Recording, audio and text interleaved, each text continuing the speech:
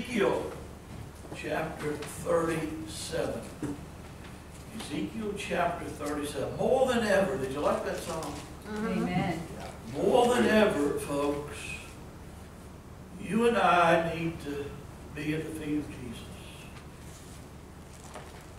More than ever, our nation needs a message of hope.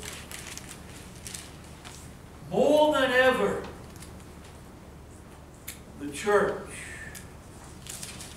needs to be brought up out of its deadness, out of its compromise.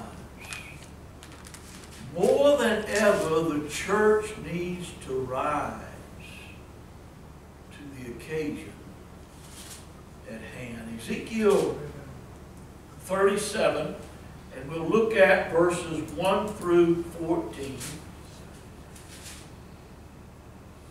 The hand of the Lord was upon me, and he brought me out in the Spirit of the Lord, and set me down in the middle of the valley. It was full of bones. And he led me around among them, and behold, there were very many on the surface of the valley, and behold, they were dry. And he said to me, Son of man, can these bones live? And I answered, O Lord God, you know. Then he said to me, prophesy over these bones, and say to them, O dry bones, hear the word of the Lord. Thus says the Lord God to these bones, behold, I will cause breath to enter you, and you shall live. And I will lay sinews upon you, and will cause flesh to come upon you, and cover you with skin, and put breath in you, and you shall live, and you shall know that I am the Lord. So I prophesied as I was commanded. And as I prophesied, there was a sound, and behold, a rattling.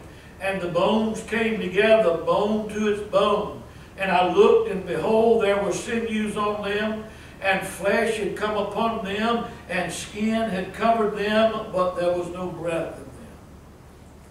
Then he said to me, prophesy to the breath, prophesy, Son of man, and say to the breath, thus says the Lord God, come from the four winds, O breath, and breathe on these slain that they may live. So I prophesied as he commanded me, and the breath came into them, and they lived and stood on their feet, an exceedingly great army. Then he said to me, Son of man, these bones are the whole house of Israel. Behold, they say, our bones are dried up, and our hope is lost. We are indeed cut off. Therefore prophesy and say to them, thus says the Lord God, behold, I will open your graves and raise you from the graves, O my people, and I will bring you to the land of Israel, and you shall know that I am the Lord when I open your graves and raise you from your graves, O my people. And I will put my spirit within you, and you shall live, and I will place you in your own land. Then you shall know that I am the Lord. I have spoken, and I will do it, declares the Lord. Amen. Father, we gather this morning in the name of the Lord Jesus Christ, acknowledging before you that we need you more than ever. Father, we look to you this morning as we live in the midst of the darkness that has swept across this country, that is taking lives and is bringing misery and heartache to many whose families will be grieving over lost loved ones. We look to you this morning, Lord, as the church has compromised herself to death, as the gospel has been watered down by false teachers, as your word has been twisted by the false teachings and the false teachers today that are prevalent in many pulpits. We look to you, Lord, this morning. We're asking and praying that you would speak to dry bones across this nation. We're asking and praying that you would raise up a people in this day. We're asking and praying that the remnant of God would rise to the surface and shine in the midst of this great darkness that we're facing. We're asking, oh God, that you'd have mercy upon us. We're asking, Lord, that you would pour out your grace upon us. We're asking, Father, that you would help us to humble ourselves, to turn from our evil ways. We're asking, Lord, to hear from heaven and heal our land and heal your people. And we're asking in the name of the Lord Jesus Christ to and for the glory of God. Amen. Amen. So we need to understand that the context of this passage that we just read is dealing with the nation of Israel. You have to keep in mind that's the context, and Ezekiel here is addressing the restoration of a nation, specifically the nation of Israel. It would entail both a national as well as a spiritual restoration. We might even define it from the text as a resurrection of the nation. Here we don't see any reference to the resurrection of the saints, which we certainly believe in. Here, God has spoken to the prophets, speaking of the restoration of the nation of Israel. And so I want us to be certain this morning that we understand this context when we are viewing the Scripture. It's a literal prophecy about the nation of Israel and her future. Ezekiel is saying here that God will restore the land and He will regenerate His chosen people. When would that be? It will be a day, it will be a time when Jesus will return as the Messiah to claim what is His own. In that day, the dead nation of Israel would be or will be raised to life. A divided nation would once again be reunited. That's what the context is all about. And without taking this text and allegorizing it this morning, I do want to take it and present to you here what may be a very valid principle or an application to the modern day church as well as to our nation, which at this point in history we can say is in deep, deep trouble. All of us are aware that much of our nation today has been literally shut down. The doors of many churches, the doors of most churches across the country this morning have been shut down. You and I are blessed this morning that we have such a small group of people that we're able to meet here and still be within the guidelines that have been set forth by the government. Amen. The mega churches, they've been shut down. Listen, America has been shaken, folks, and it's not over yet. It's just beginning. That's the reality of it. America has been shaken, and listen, I believe that God is the maker and the shaker. Amen. Amen. It's rather odd, I would say to you this morning, that there are two particular businesses that remain open in the land today, and I believe that these two businesses have much to do with the judgment that has fallen upon this nation. You know, the abortion clinics are still open. The abortion clinics are still in the killing business, and they continue to perform their wickedness even as the judgment of God falls. Then, you know, the liquor stores remain open as well. I guess the liquor stores remain open in order to provide people with a means of coping with the devastation that we're seeing around the country. One preacher I liked the other day I saw, he called it wicked liquor. Wicked liquor. That's probably quite appropriate. It is wicked. It has strong wickedness across this country. And if there's any two industries that need to be shut down in this country, it would be the wicked liquor business and the abortion industry. Amen. The world refuses to shut it down. Even as the judgment of God is falling. A national revival across the land probably would be the only thing that will ever shut down wicked liquor and the abortion clinics. That's what we need. After God's judgment is finished, what we need is a heavenly sent, God-sent revival to restore, to reform both the nation and the church in America. False teachers in the church today are being heralded as great men of God, while the true messengers of God are mocked and laughed at and ridiculed, maligned, and accused.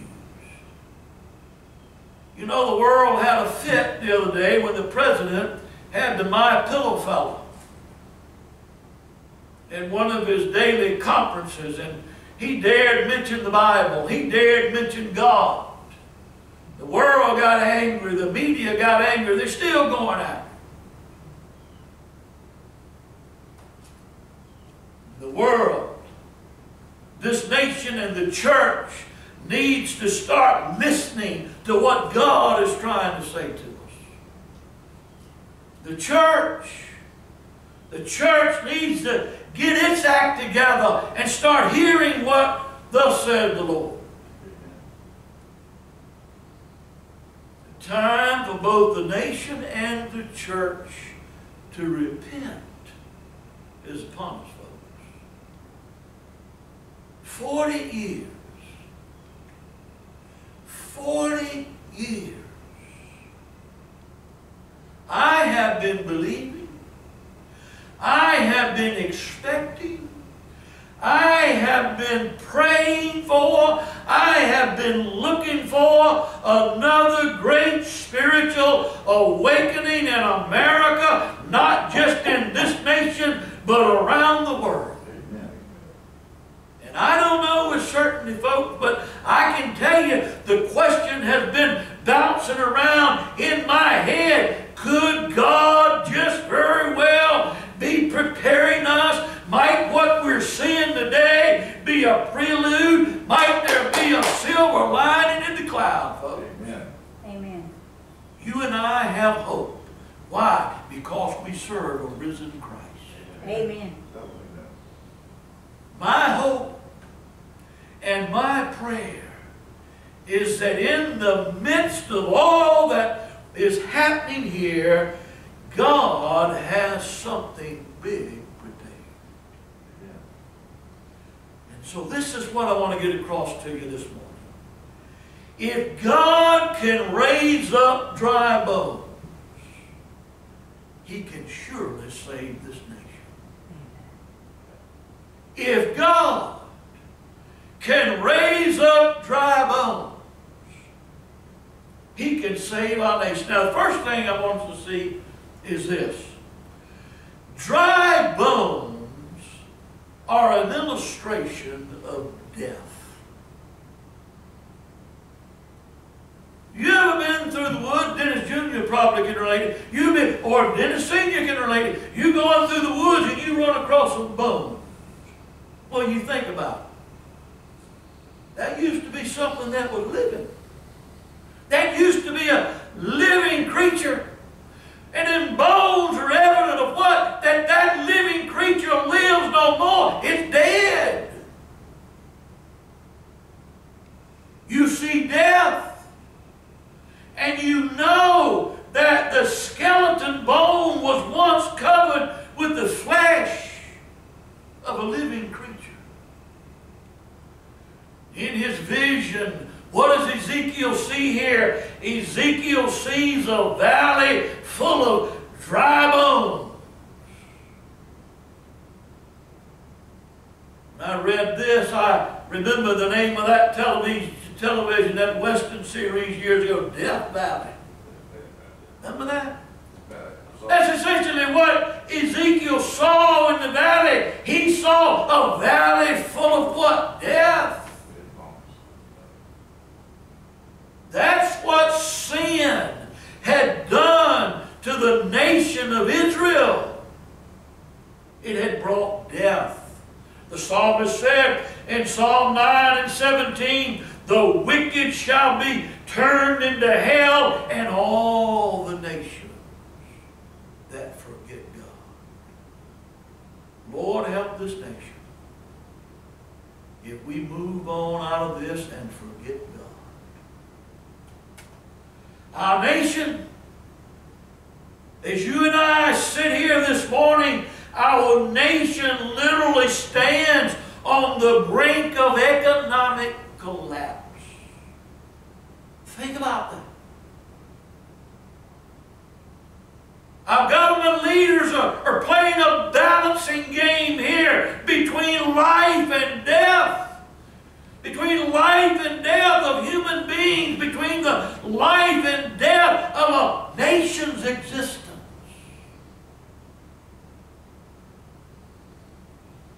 While all this is going on, where's the professing church?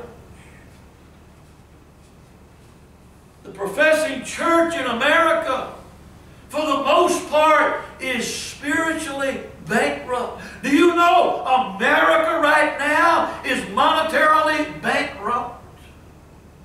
I wonder if there's a parallel.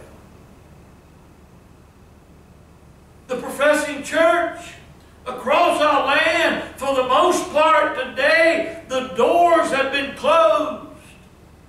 While hospitals are filling up, masses of folk are sick, many are dying.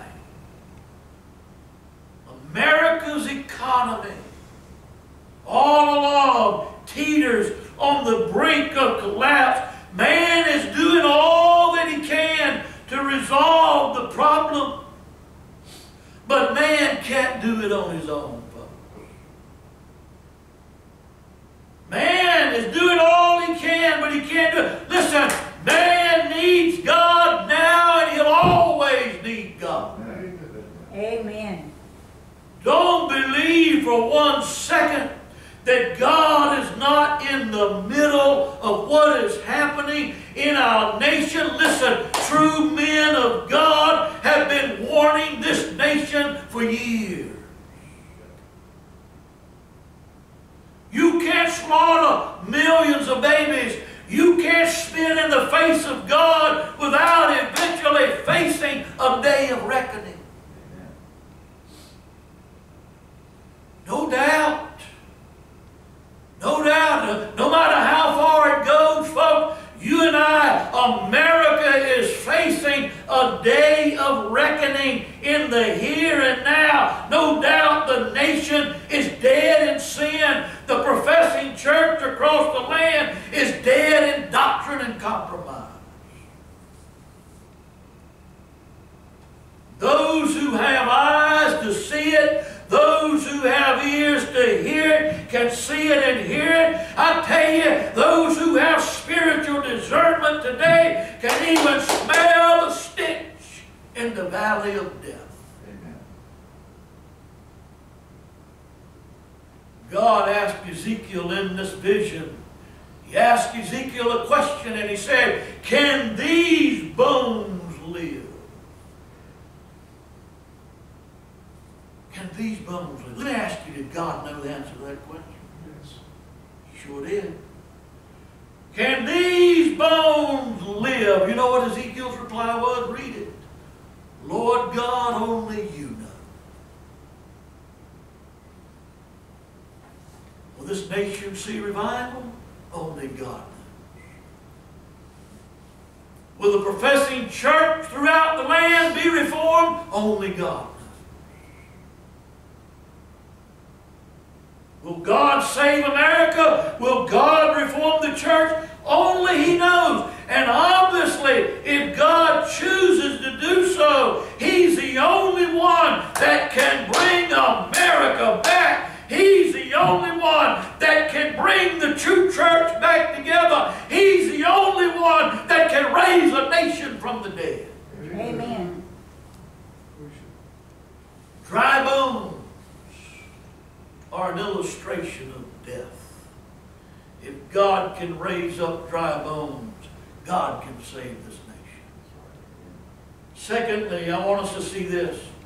The Word of God can bring life out of the midst of death. The Word of God can bring life out of the midst of the death. Now understand, Ezekiel was a prophet. He was a prophet. And as a prophet, he represented, not only did he represent, but when God spoke to him, he spoke the Word of God. When the prophet spoke, when Ezekiel spoke, man would do well to listen. God commands Ezekiel, He said to Ezekiel, Son of man, speak to those dry bones. Speak to them. Oh, you know what that tells us?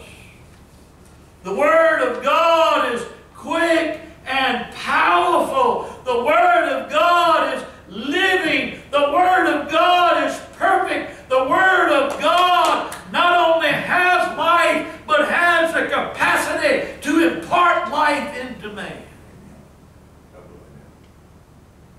And Ezekiel, you know what he did?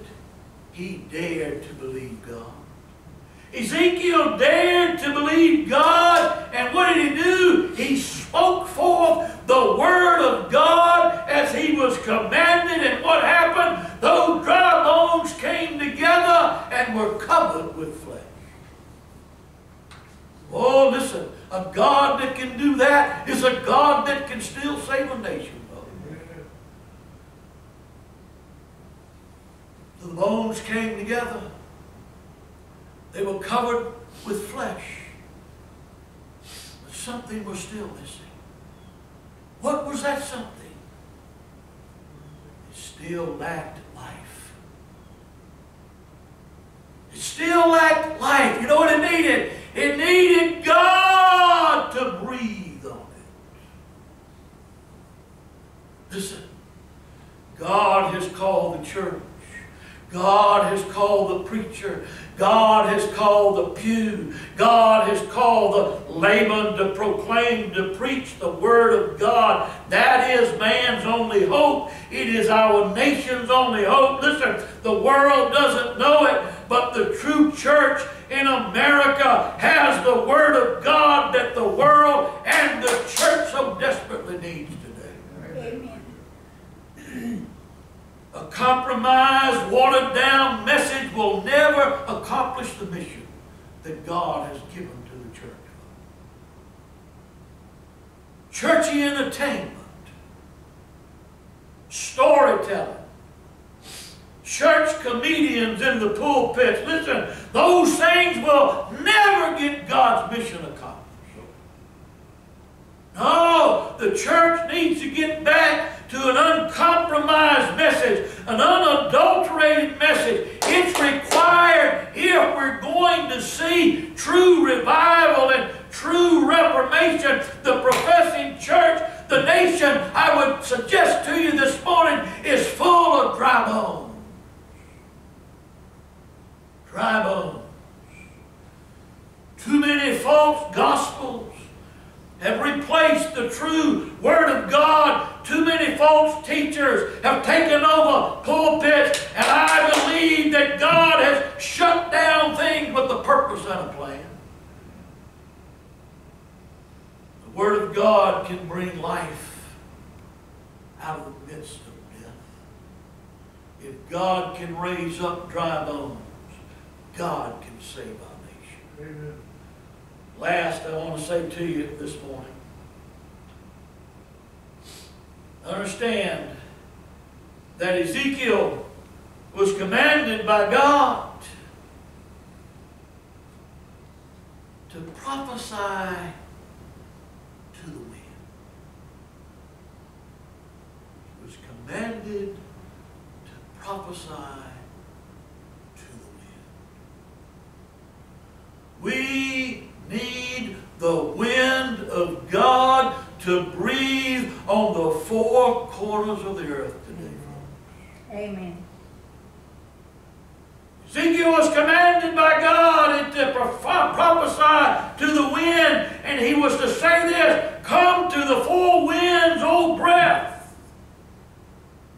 Ezekiel did as he commanded. He spoke life, and life came and entered into those bodies.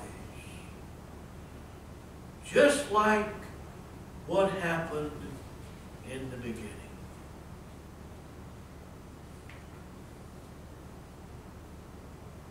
Adam. Remember, Adam was created. God made him of flesh and bone, but his body was still lifeless. What did it need? It needed breath from God. Adam became a living soul when God breathed into his body. God is still able, folks, to breathe life into the dead, whether it be an individual, whether it be a church, whether it be a nation. God is able to spiritually raise us up. Amen. Amen. I'm going to Praise say His to you, name. folks, that's our hope this morning. Dry bones. Oh, listen to this. Dry bones would suggest what? That all hope has been lost. Dry bones would say to man, all hope has been lost. Listen, do you understand that you and I are living in a nation today that is increasingly becoming filled with people who are despairing of life? People are dying. Hospitals are filling up. Families are mourning over their dead loved ones. They can't even see them in the hospital. They can't even gather to bury them.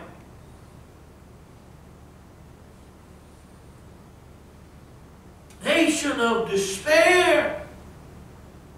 A nation full of folk who are being held captive by fear of what is upon us and what is surely coming.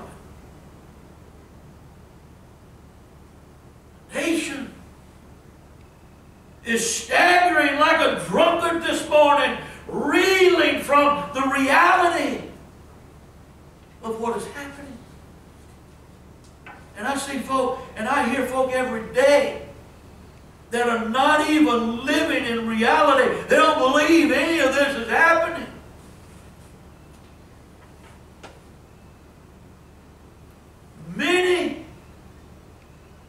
Many in the world have placed their hope in man.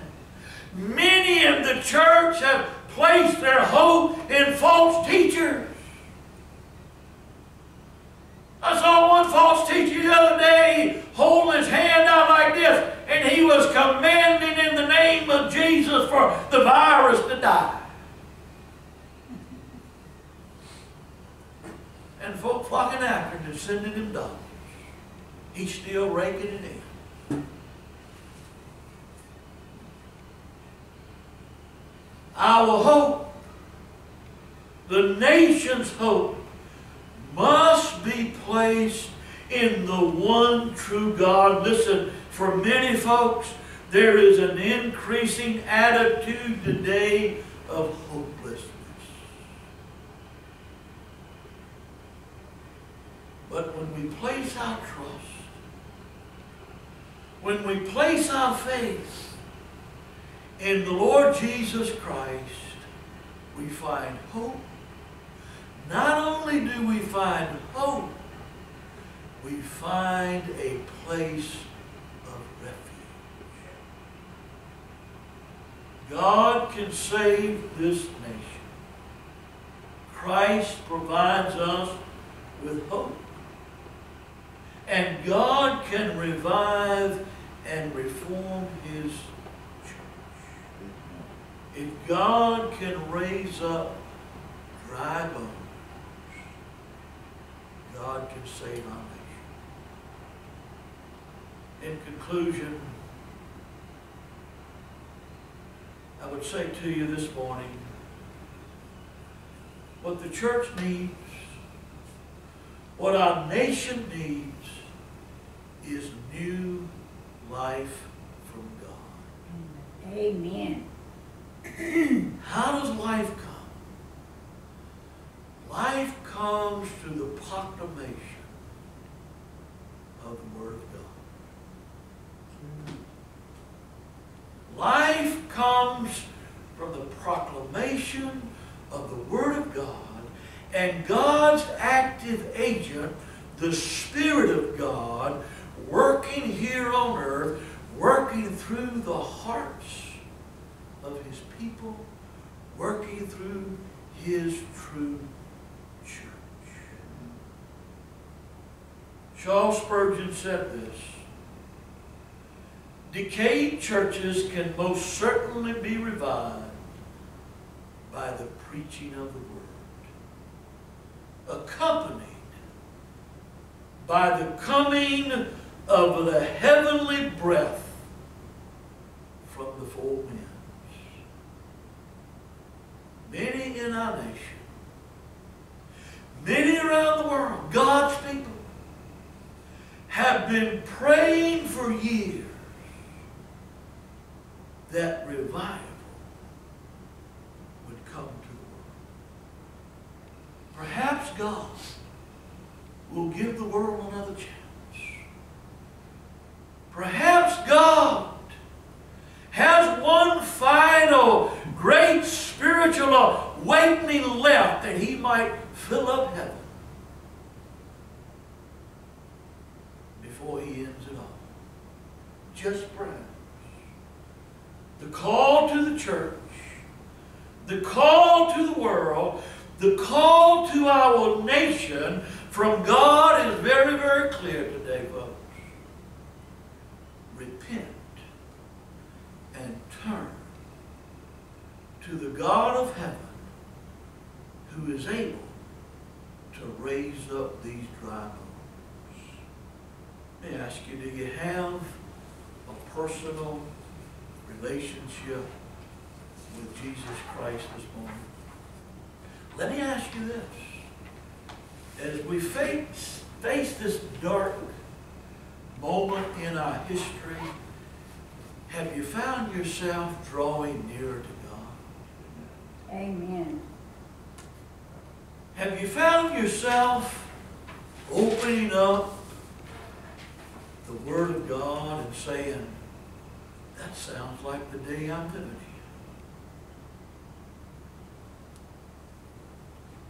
Have you found yourself on your knees crying out to God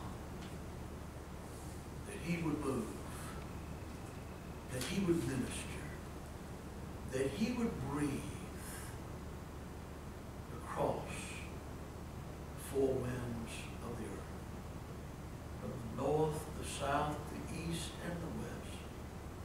We ought to be praying that God would come forth with a mighty move of the Spirit of God and the Word of God in this day. Father, we close this morning in the name of Christ Jesus. We take time to pray for this nation. Again, Lord, we lift up our president. We lift up our national leaders before you. We pray, Lord, for the counselors that surround our president, that you would give them that much needed wisdom. We pray, Father, once again, that you would be merciful to us as a nation, that you would be gracious to us as a nation. We pray, Father, that you would raise up that true remnant of your people that are scattered across this nation, that we might be united. We pray, Lord, that we might see a great spiritual awakening in this nation. We pray, Father, that we might see a great shaking amongst your own people, that we would rise and that we would shine in the midst of the darkness that's come upon us. And we ask it in Christ's holy name. Amen. Amen.